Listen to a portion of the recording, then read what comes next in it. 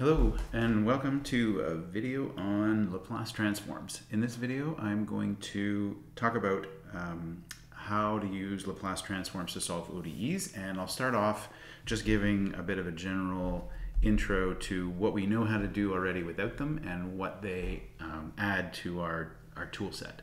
So suppose we have an ODE, so an inhomogeneous ODE, second order linear, let's say with constant coefficients. So second order linear ODE with constant coefficients. Inhomogeneous, right? Okay, so we don't need that there. All right, so right now what we know how to do is solve this directly when the inhomogeneity f of t is equal to, let's say, something like e to the alpha t, or cosine of beta t, or a polynomial, or any product of those. And we use the method of undetermined coefficients, MUC. So we were able to go directly from an equation for y to y of t using that method.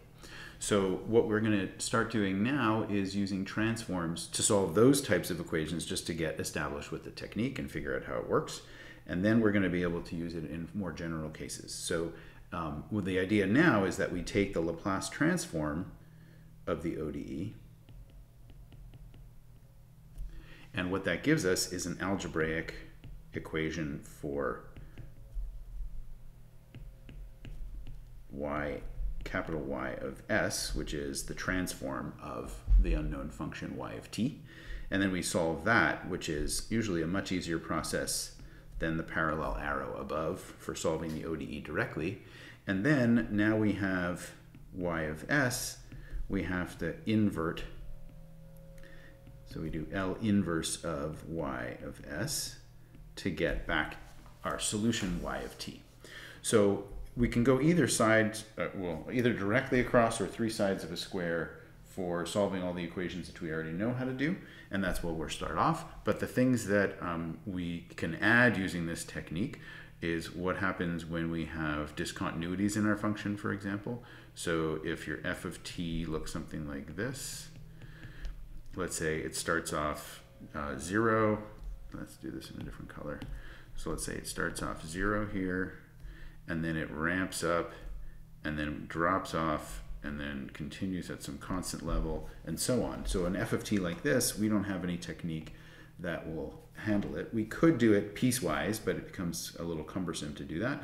And so we have this method, which is this Laplace transform approach, which allows us to solve problems of that type.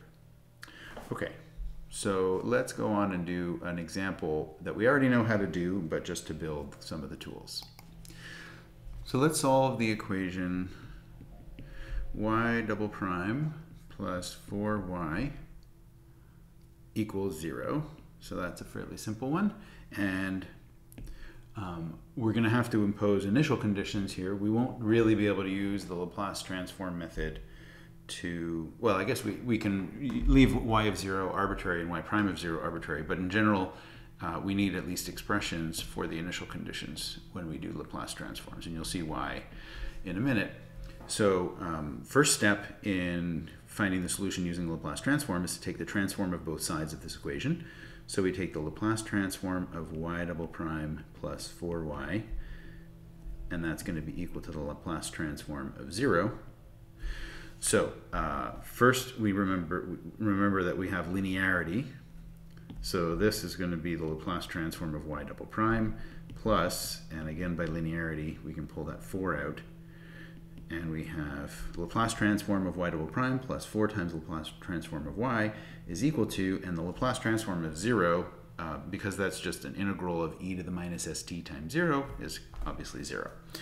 Okay, so this one here is not too bad. That's just going to be 4 times the Laplace transform of y, which I'll call capital Y of s, and the Laplace transform of y double prime. So just a reminder from a previous video, this one will come out to be s squared times y of s minus s y of 0, that's little y of 0, minus y prime of 0. And so this is exactly the step that gave us algebraic equations. Will always give us algebraic equations instead of differential equations, because the Laplace transform of a derivative always will give me s times the Laplace transform of the function. And so that's how derivatives become algebraic expressions. So in this one here, we have y of 0 equal 1 and y prime of 0 equals 0. So that gives us s squared y of s minus s, and then y prime is 0 at 0. So now we have this expression as well. So now I can write down the algebraic equation for y of s, which is s squared times y of s minus s plus 4 times y of s, and that's equal to 0. So now this is the algebraic solve step. So we have s squared plus 4 multiplied by y of s, and that's, I'll bring the s over to the other side.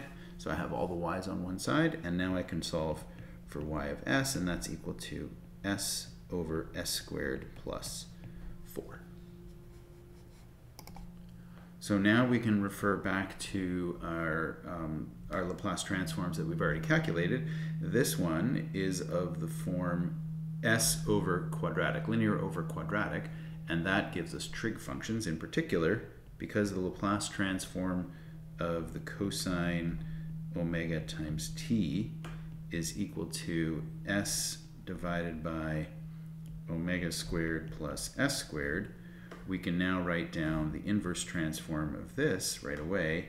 Y of t is equal to cosine of 2t. Now, we could have gotten that by other means, but this is a good illustration of how the method using Laplace transform works, and we'll generalize this to more and more complicated functions in subsequent videos.